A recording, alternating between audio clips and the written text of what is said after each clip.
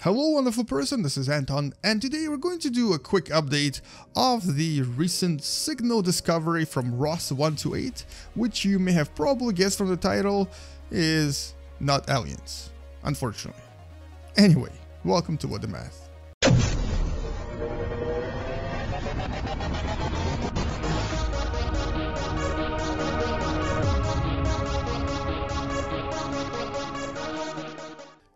So, as we're departing this beautiful terrestrial planet in space engine, we're actually going to go back to Ross 128 and briefly, very briefly talk about what has been discovered as of late July 2017. So, Ross 128 is a red dwarf that was observed by several scientists using a very large telescope in Puerto Rico, and when they were observing this particular star, they've witnessed a very unusual signal that they refer to as the weird signal. Now, there was maybe another signal you may have heard of before, known as the wall signal back in the 70s, and back then people thought, well, it was so strange and so unusual that it may have been aliens. But earlier this year, it was pretty confidently established that, well, it was actually just a signal that represented a comet that may have been in the same region of space when the scientists were looking at the star that they were looking at. And specifically, it was actually a frequency of hydrogen that has then been established, happens actually quite a lot. And it just so happens that the wall signal was kind of discredited and no longer is seen as a potential extraterrestrial signal.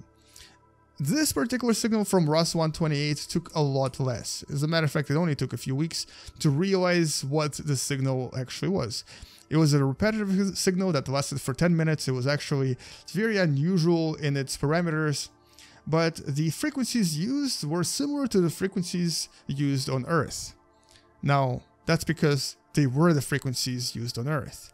The signal that we saw was actually from a satellite that orbited Earth. It was actually from a geostationary satellite that was exactly in the same position as Ross 128 and emitted those particular frequencies. Now, let me show you what I mean by this by going back to Earth for a second.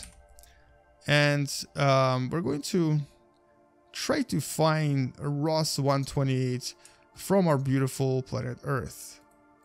So we're going to go right here and pretend we're observing Ross 128 with a telescope. And because we're observing it from the Central America, somewhere, I don't know, I'm just going to land right here. This is what we'd probably see. So we'd probably see something that would look like this. So there is Ross 128 somewhere in that region of space, and if we were to zoom in here, we would basically be looking at almost the celestial equator, where it just so happens that a lot of the geostationary satellites that basically provide services like GPS or even your smartphone services usually are located. And so when the scientists were basically looking at this region of space and looking at Ross 128 and other red dwarfs, they kind of accidentally intercepted signals from those satellites that were orbiting in the same region. Now, because they actually observed this region of space again, and because they tried to rediscover the signals yet again, they realized that, well, first of all, nothing else was coming out of the star, and second of all, according to SETI at least, a search for extraterrestrial intelligence, it's definitely a signal that they have seen before many times when different scientists claimed to have found extraterrestrial intelligence. Now, it's not the first time we had such a false alarm, but it was definitely one of the more popular ones in the last few years, simply because it was from a very large, very sensitive telescope that was observing red dwarfs nearby. And of course, it drew a lot of attention from various people because, well, because most people really want to believe that alien life is out there and we really want to find it. As a matter of fact, Even the scientists, astrophysicists and astronomers that study various stars and objects really hope that this would be something extraterrestrial. 200 out of 800 scientists and participants that were trying to study various signals kind of believed that maybe, just maybe, this was an astronomical and potentially extraterrestrial signal. But it usually is not and rarely is. And in this case, it's just another satellite that we intercepted from various satellites that we launched into space over the years. But this, of course, doesn't mean that we should stop searching for alien life, because chances are that it is out there. The statistical analysis so far indicates that there's going to be quite a lot of life we haven't discovered yet. But nevertheless, detecting a signal from space and claiming that it's extraterrestrial is a little bit premature. And even though the WOW signal took like 40 years to finally be explained, and this particular signal only took a few weeks, it's very likely that we're going to be receiving more and more of such signals in the near future, simply because we have way too many satellites out there orbiting in the region around our Earth.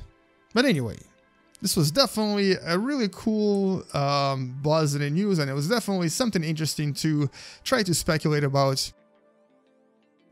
And the scientist behind this paper, Dr. Mendes himself, wrote that sometimes projects, observational campaigns, or missions do not necessarily reach their objective. The lesson here is that we all need to continue exploring and sharing results openly.